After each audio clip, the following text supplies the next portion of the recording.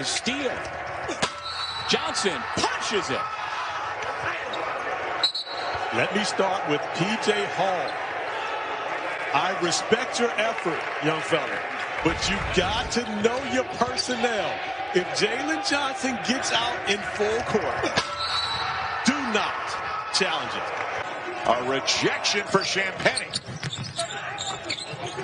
And then a block at the other end. Johnson got a piece of it.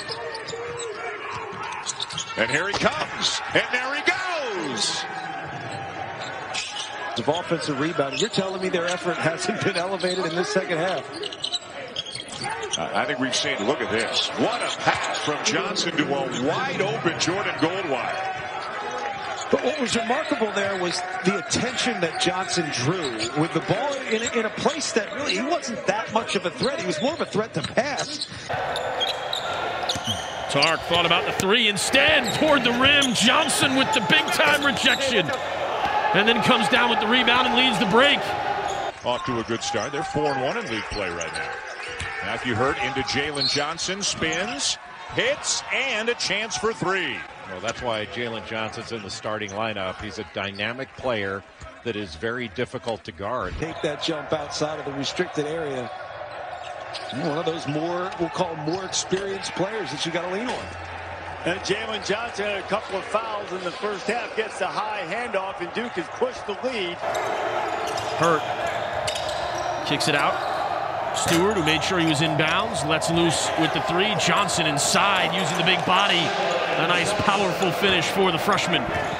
And Duke's in the early stages of the second half. Jalen Johnson working on Nasir Brooks, took a bump and got the bucket. And Moore trying to move on Usher. DJ Stewart has been quiet for a while for the Blue Devils. And as Johnson going to the bucket again. And Jalen Johnson asserting himself down the gun of the game. Goldwire, good cut, and the slam by Johnson to tie it again.